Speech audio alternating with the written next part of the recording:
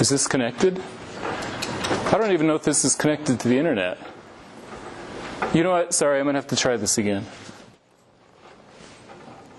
Here's how you use geometry to measure the size of a triangle by looking at the size of each side.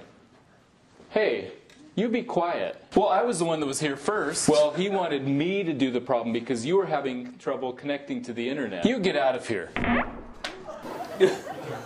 No, you get out of here. Hey, stop it. Stop it. I want you to do it. I'm going to move you over here.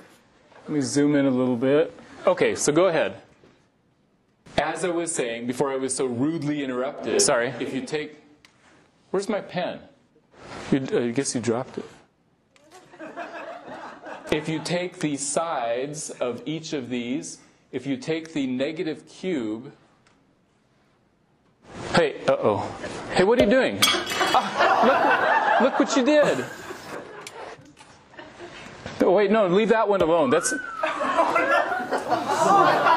Why did you do this? Sorry, he was bugging me. I see. Can I continue now? I'm going to put this back. As I was saying, if you take the cube of each side and add them up, the cube of two sides will equal to the cube of the third side. There we go. Take the negative and add a time code so you can measure individual frames of the video.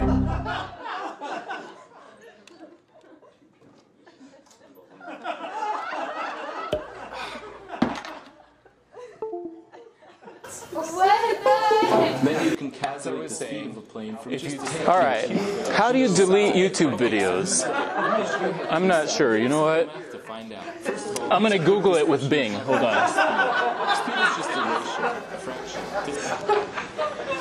That'll never work. Wait, what do you mean? You need an artificial intelligence like me to fix all of this. But you just have to follow your programming. I'm going to get rid of all this mess for you. Hey, wait, stop.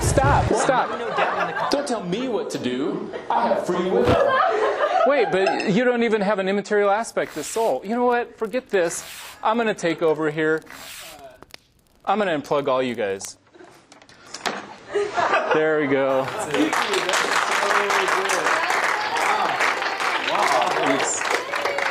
Glad you guys enjoyed that. I'm still here. Can't get rid of me that easily.